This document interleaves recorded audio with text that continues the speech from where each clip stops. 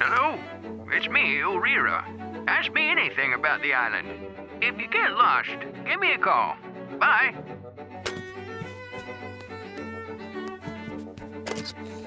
Yeah, it's Ulrira. Ask me anything. Say, didn't you just call?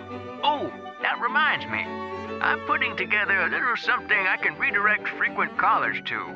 I call it Wise Ulrira's Landmarks of Koholint. Hey, who wrote Old Man? That's not nice. Bye. This is Ulrira. Now, where were we? Ah, yes, the Landmarks of Koholint.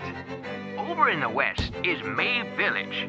It's full of tall grass and good folks, once you get to know them. Marin sure has a sweet voice, eh? There's also a library, a shop, a trendy game, and a fishing pond. Not too shabby for simple souls like us.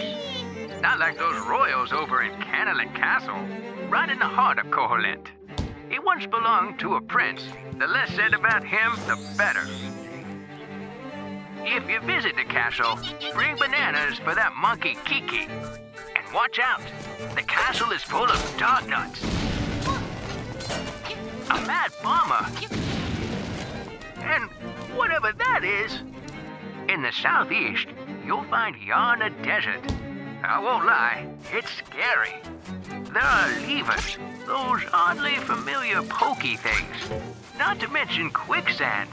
And something worse. The sleepy old walrus is less scary, thank goodness. How do you get past it? Call me later, and maybe I'll tell you. Still working out how to get around the ancient ruins. That Armos Knight in there is a tough nut to crack, but the mural inside is worth it. Something about being sleepy. I'm not much for the artsy stuff, but who knows? Maybe there's some truth to it. Did you notice that thingamajig you got from the Armos Knight? Looks like a funny-shaped key to me. A key to a dungeon. It's not the only one, either. If you're having trouble finding your way inside of one, or if you have any other questions, you know the number. Bye.